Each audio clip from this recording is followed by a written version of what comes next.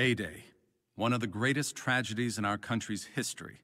The Avengers unveiled their first helicarrier, the Chimera, equipped with an experimental reactor powered by the newly discovered element, Terrigen. It was a day of celebration and patriotism, but soon after the festivities commenced, it was clear something was very wrong.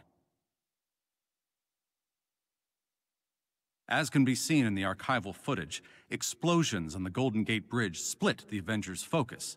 By the time it was clear another attack had begun on the Chimera itself, Captain America was the last remaining Avenger aboard the vessel. The Chimera rose, as it was designed to do. Reports indicated a strange, low-frequency vibration as the Chimera crossed the bay. People felt it as far away as downtown San Francisco. Soon, the once still waters of the bay became choppy and agitated.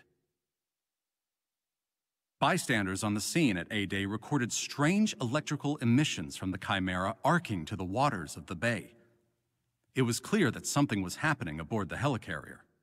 With crowds fleeing in confusion and terror, the shaking dramatically increased in intensity. Buildings began to collapse across the city. Footage was captured of the Avengers desperately attempting to protect the crowds from the destruction, but it just wasn't enough. From the gathered footage of the crowds at the shoreline, it appeared there was some kind of explosion deep inside the helicarrier's hull. The shaking ceased, and for one brief moment, the Chimera hovered high above the bay, and then it fell like a rock into the waters below. It appeared the danger had passed, but then, from the Chimera's windows and portholes, a strange, dense blue mist belched forth, rapidly spreading across the waters, and then the city itself. Disaster aboard the Avengers flagship, the Chimera, leveled San Francisco, killing hundreds. Dozens of survivors infected with dangerous, unnatural abilities, the inhuman condition.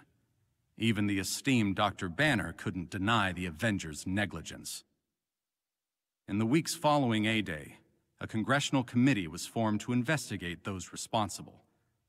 Tony Stark was implicated, with evidence submitted by George Tarleton and Monica Rappaccini suggesting that their warnings of the potential dangers of the Chimera's reactor were ignored. With Captain America killed in the event, Dr. Bruce Banner stepped in to answer for their part in the tragedy. He admitted, under oath, that they were aware of possible faults in the new reactor. With public pressure mounting, Dr. Banner agreed that the Avengers should disband. Ms. Romanoff, would you say you are the second in command of the Avengers organization? No.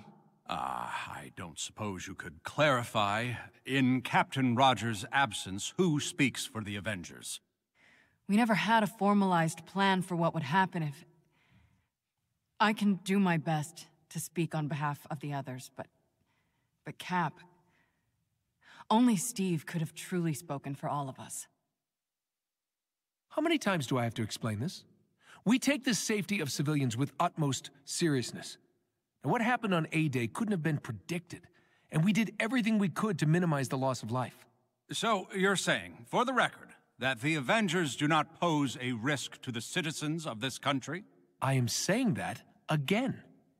Is short-term memory a common problem among senators from... Why, then, would your colleague, Dr. Banner, say otherwise? Sorry, what? In his interview, Dr. Banner stated, in no uncertain terms, that he believed the Avengers could, and continue to be, a source of potential danger to the populace. When was the last time you had contact with Mr. Odinson? A few weeks after A-Day.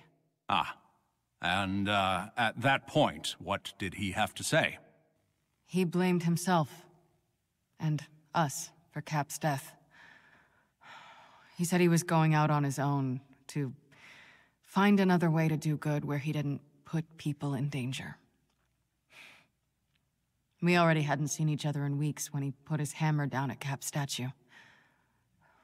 You already knew that.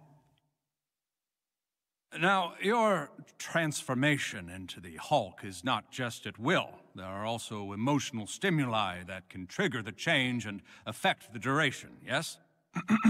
Yes, during times of extreme stress, the Hulk takes over for long periods of time.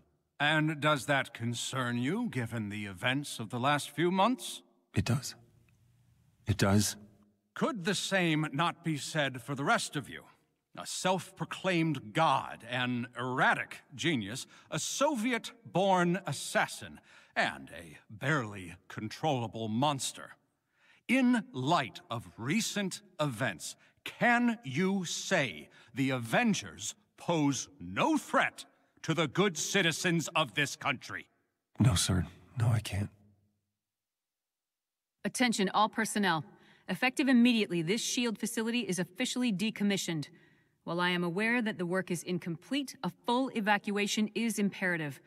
All employees are to return to SHIELD Central for immediate debriefing and reassignment. All assets formerly assigned to this facility are to be left untouched. Do not approach the main site. Vacate in a quiet, orderly manner. I remind you that with the closing of this facility pursuant to SHIELD Regulation 802, all agents are expressly forbidden to disclose any information about the whereabouts of this facility, nor any activities that were conducted on site. Commander M. Hill. We're leaving everything behind. All the hardware, the drives, everything. I don't like this any more than you, but given the circumstances, I don't think we have a choice. Hill gave me one exception. Quinjet F-530 should be scrubbed from the manifest. No one from AIM will know it's here. Per your other concern, we'll flush the network before we shut the lights off. It's clear AIM does not have the same priorities as us, so I'm not taking chances. We've had shakeups before, but I'll be honest, since A-Day, this is uncharted territory for us all. In 6 months, my guess is SHIELD will be dissolved entirely. I know you're freaked out, and that's good, because so am I. But I need you to keep up appearances for now. I've got your back.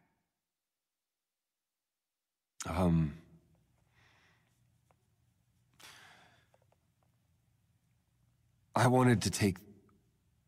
I want to take this moment to personally apologize to the American people. The past is written. I know I can never erase what happened. But I do hope my actions today will help prevent a tragedy like this from ever happening again. It is my intention to abide by the ruling of this committee, and I will take the necessary steps to ensure the dissolution of our organization. Each of us had a part to play in the events of A-Day. Each of us has blood on our hands. I just hope someday the world can forgive us. Thank you.